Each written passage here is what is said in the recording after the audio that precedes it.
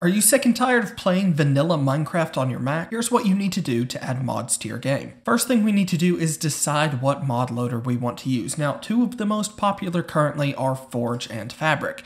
The version you choose doesn't really matter. There are great mods for both, but it does matter when it comes time to selecting a mod. For example, some mods are only made for Minecraft Forge, while others are only made for Fabric. For this example, we're going to download Journey Map though, which has a version for both Forge and Fabric. We'll get to that in a minute though. For now, let's go ahead and download our mod loader. There will be a link to both Forge and Fabric in the description below, but for this video, I'm going to download Forge for Minecraft 1.20.1. To do that, I'll just come over to the recommended side and hit installer. This is going to start the download of Minecraft Forge. At this point, we can go ahead and close out of the tab. If you're downloading Fabric, this link will also be in the description below, and pretty much once you get them installed, it's a very similar process. If you're downloading Fabric, you would just need to hit download installer right here. Now we need to download the mod that we want to use. For this, I'm going to use Journey Map like I mentioned before. You'll want to ensure that the mod you're using is compatible with the mod loader you selected. Because this video we're going to be using Forge, I'm going to look for the version that is made for Forge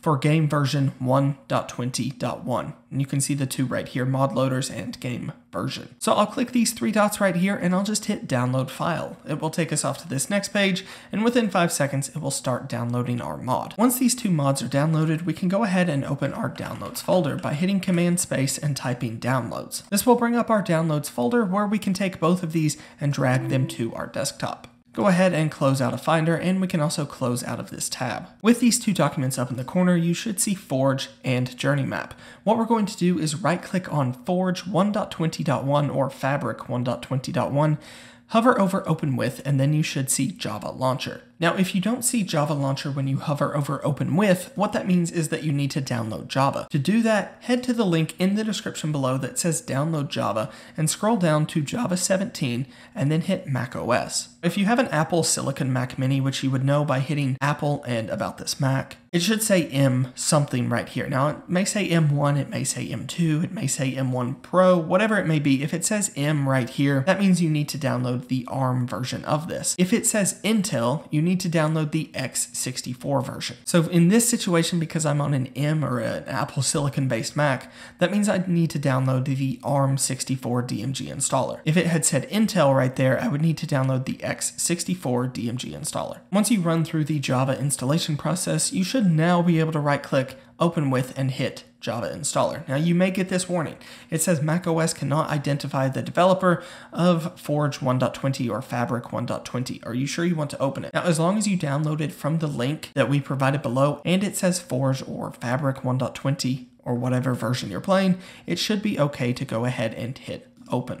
Now, if you're downloading Forge, you'll see this right here. It's the mod system installer. We want to select install client, and then we should just be able to leave this exactly where it is. This will install it to our Minecraft folder. Hit OK, it will go through the installation process, and while it's doing that, let's talk about our company, SimpleGameHosting. We started SimpleGameHosting with the goal of making Minecraft server hosting simple and easy for everyone. Our mission is to make it as simple as possible for you and your friends to play Minecraft online together. We have a one-click mod pack installer, a money-back guarantee, live chat support, advanced DDoS protection, and unlimited player slots. To get started playing Minecraft on your own server today, head to the altguides.com/sgh and scroll down to where you see the Find Your Perfect Plan section. This is our RAM calculator. If you wanted to play a server with mods and you wanted 2 people with a light mod pack, that's also a 4 GB server. Once you get everything configured and check out, you'll be able to start playing Minecraft online with your friends in a matter of minutes. Be sure to head to the altguides.com/sgh today for 25% off your first month. For now though, let's head back into setting up mods for Minecraft. Once it has finished installing, you should see a window here that says successfully installed client profile.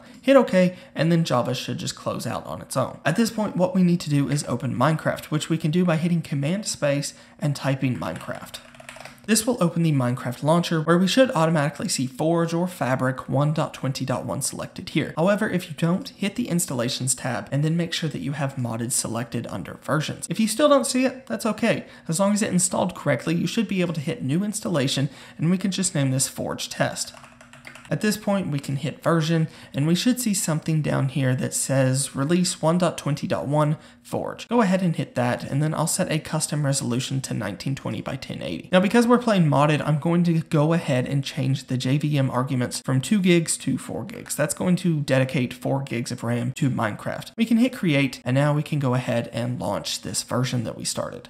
Once we hit play, we are going to get a notice that says you're about to play a modded Minecraft version. I understand the risks, hit play. Once it's loaded in, you should now see a button under multiplayer that says mods. When you hit that, you're taken off to an interface that shows all of the mods that you have installed. Now, when we want to add a mod, we can just hit open mods folder, and it should open up the folder with our mods. Now, we don't have anything installed in here right now, but we can drag our journey map directly into this folder right here. Then we can come back to Minecraft. Once you've put that in the folder, go ahead and hit done, and then we need to quit Minecraft. And now, as unintuitive as it may seem, go ahead and hit Command Space and open up Minecraft again. At this point, we can go ahead and hit play.